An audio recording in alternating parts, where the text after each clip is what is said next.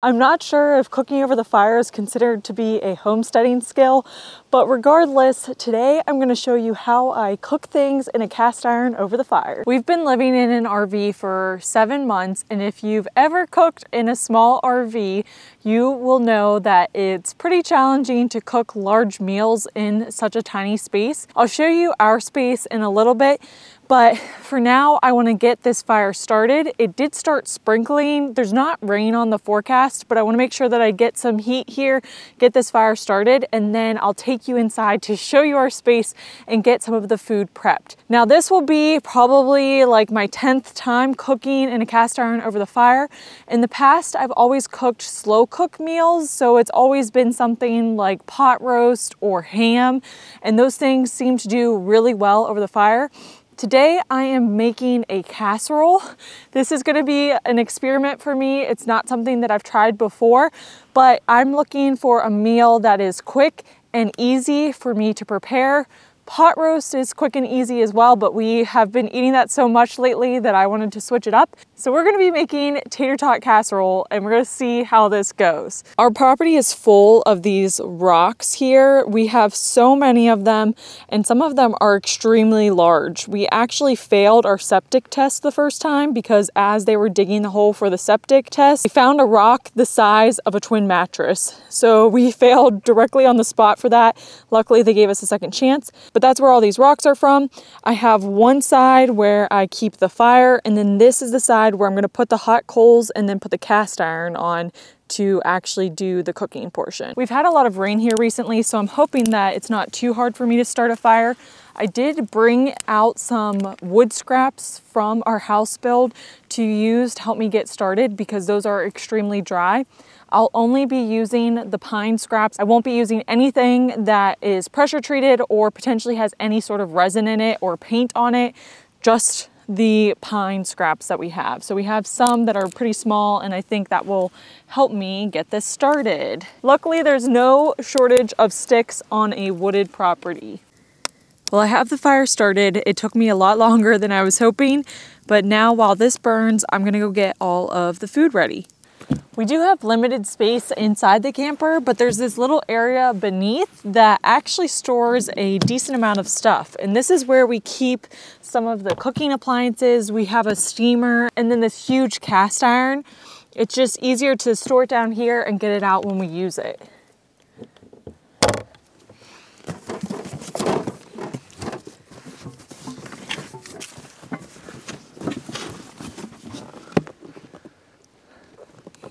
This cast iron is called the Lodge Cook-It-All. It's called the Cook-It-All because there's multiple uses for it. You have a grill on one side, a griddle on the other side, and then when you put this on the base, you then have a Dutch oven. And you can also just use the bottom to saute stuff as well. So I'm gonna be using this as a Dutch oven to cook my casserole in. The first thing I have to do is brown my ground beef to cook it. So I might try to do this over the fire. I have a little stand thing that I can put this on. I've never tried it. So let me grab that and see how that's gonna work. I've never tried this before. This is brand new to me. It's called the Fire and Cook Stand. It's also made by Lodge, and you can see it's still in the plastic. So clearly I've never used it, but I got it for this exact situation when I want to saute something or brown some meat before actually cooking it in the Dutch oven. So I'm gonna put this together real quick, and then looks like I'm gonna need some scissors. Oh no, I think I can get this off. Put this together real quick, and then we'll see if I decide I want to use it. I'm down to the last few nuts here.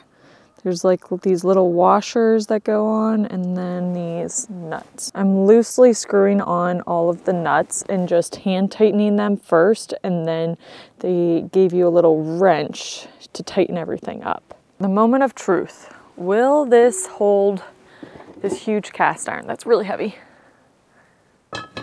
Oh, that fits nice.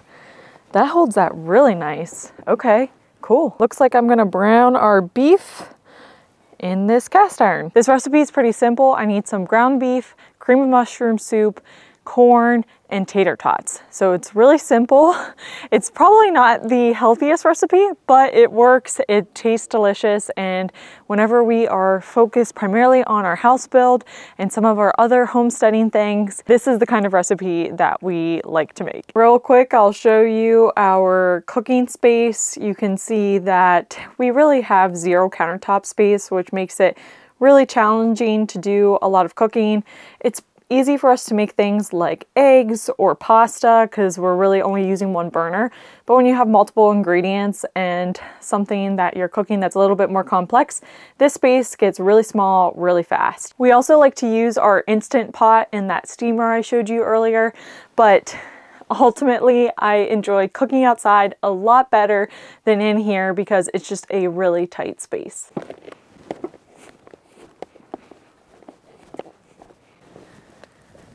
All right, so my fire has died down quite a bit. So I'm gonna see if I can get this sparked back up a bit. And then, let's see.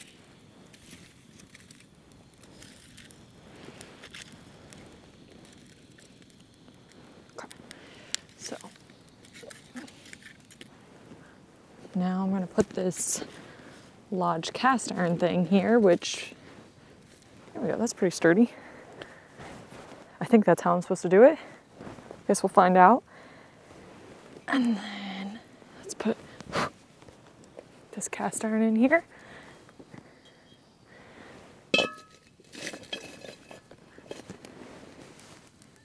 See if that's gonna get hot enough. It doesn't look like it is going to be hot enough. Like I said, this is my first time doing it, so no judgments if this doesn't work. I'm typically just cooking on the hot coals, which works pretty well for me. Okay, gotta get this fire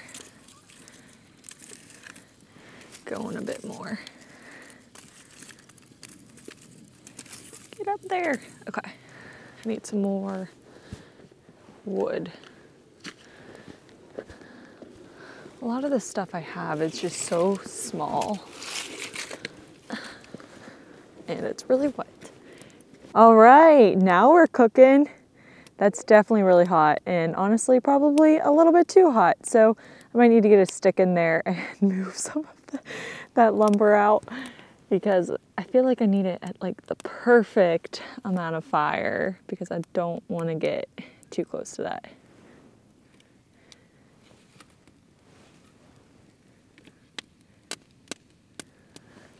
Okay, it's definitely gonna cook pretty quick. Let's see how this goes.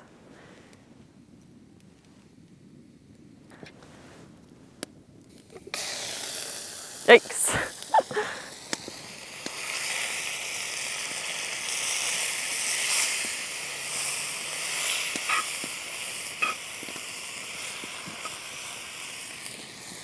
This setup is working so well.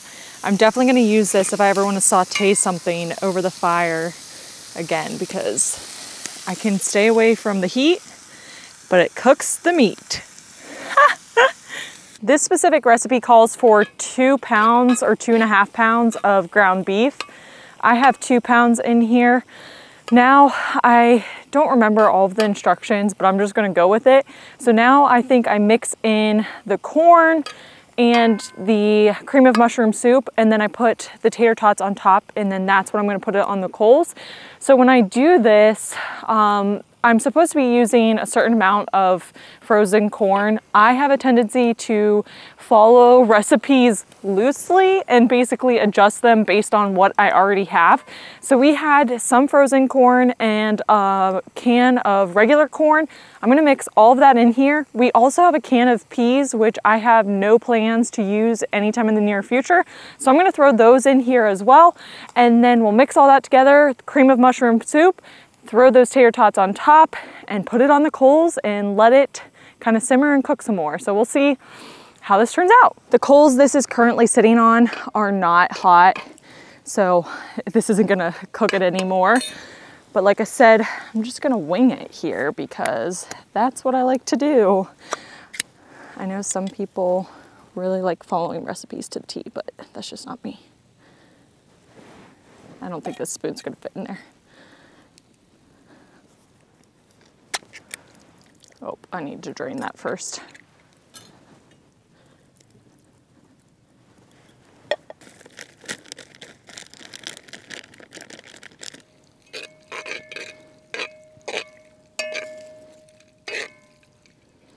I think I'm gonna add another can of cream of mushroom soup, and then I currently only have one big bag of tater tots out here.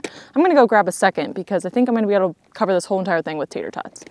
I'm back with a smaller spoon so I can get out all of this goodness. And then also I have another can of cream of mushroom soup, which is just lucky that I even have that. I'll put about half of this and see where that leaves us. Last thing I'm gonna do is put my tater tots in here.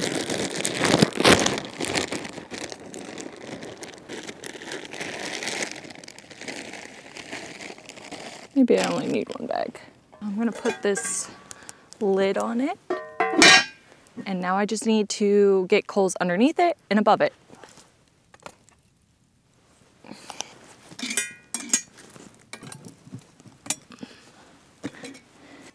Actually, I'm going to just put my whole thing right here where these coals already are, because typically I'm trying to keep the fire hot and I keep it burning because I'm slow cooking something and there's a potential that I'll need more coals.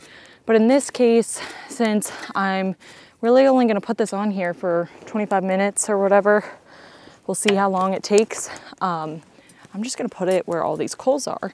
And the goal here is just to kind of warm it up and cook some of those tater tots. So let's see if this works.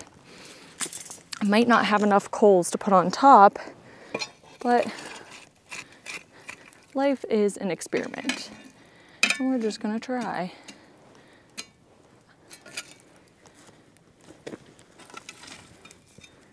Now that that's on the fire, I will let it sit there for about 20 minutes. Nothing else really needs to be cooked per se in that Dutch oven. So all I'm really trying to do is heat up the tater tots and heat up everything as a whole. I would imagine that the tater tots are gonna turn more mushy than crunchy like you would get in the oven. Maybe with having some of the coals on top, it will make them crunchy. I'm not sure. I've never tried this before, so we're gonna see what happens together. All right, it's been about 20 minutes, give or take, maybe a little bit longer. Let's see how it's looking. Definitely some steam in there. Ooh, that looks good. Might have got a little bit burnt on the bottom, but I think we are done. These coals off the lid.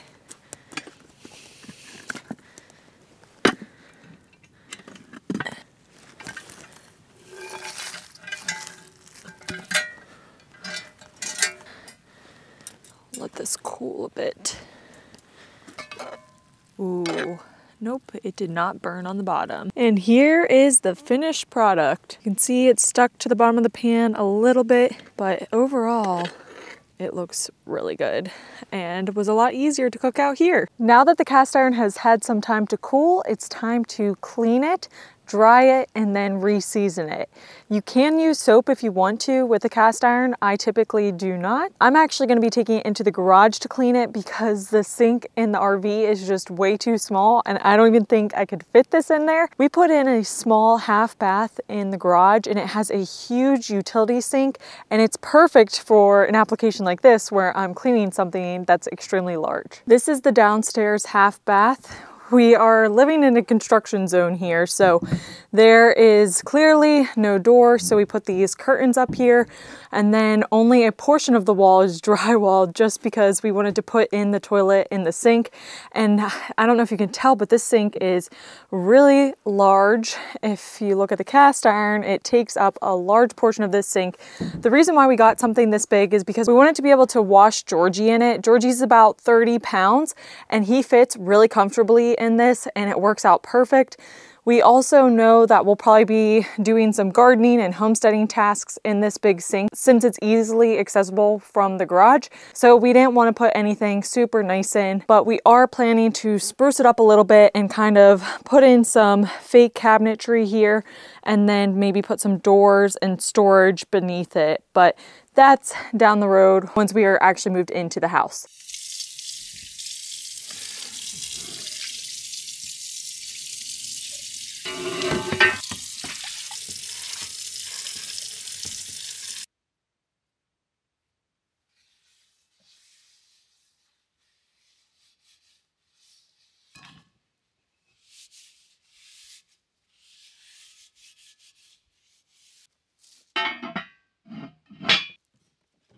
It's really important to season your cast iron pan because it adds a layer of protection and helps it last for generations.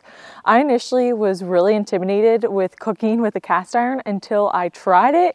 I don't know why I was so intimidated, but I think it was because of the cleaning and maintaining process. But if you watch a few videos on it, it's really actually pretty straightforward. You probably noticed in my recipe that I used a lot of canned goods purchased from the store. We are in a stage of life right now where we're primarily focused on growing fresh foods and not so much preserving. We just don't have the bandwidth with everything that we have going on building our house. And so we are planning to do that eventually, but just right now is not that time. And that is totally okay. We've preserved some things in the past. We've done tomatoes, a lot of salsa and pickles, but I definitely want to venture into the pressure canning realm, hopefully in the next year or so. I'm very intrigued by pressure canning and it's something that is on the top of my list to do. What I like to do in the meantime is I like to take note of some of the vegetables that I'm using in my recipes that we could eventually grow to preserve. So for example, in this recipe, we could grow corn and peas and preserve those. We could do that by freezing them or pressure canning them. We honestly don't eat a ton of sweet corn or peas, so I'd probably only grow enough for fresh eating and then a little bit of excess for preserving. It's really good to start thinking about what you use in your recipes each week and how that relates to what you would want to grow in your garden and how much you need to grow in your garden. This is really useful to know in advance because then you can kind of plan for how many plants that you'll need. I'm not sure if I could make cream of mushroom soup and preserve that and then use that in recipes. We do use that in several recipes, so that would be a really good one for us to do. And since we are currently experimenting with growing mushrooms, that would be a really good thing to try. I know that you can make cream of mushroom soup from scratch. I just don't know how you preserve it. I'm guessing you use a pressure canner or you could potentially freeze it. I'll have to do some more research on that. But if you're familiar with canning cream of mushroom soup, definitely let me know. Also, if you have any Dutch oven recipes or just recipes in general that you think would be delicious over the fire, leave a comment below and let me know because I'm always looking for new things to try and experiment with. I've cooked some basic things like pot roast, ham, and fajitas. It's always fun to hear some of the things that people suggest.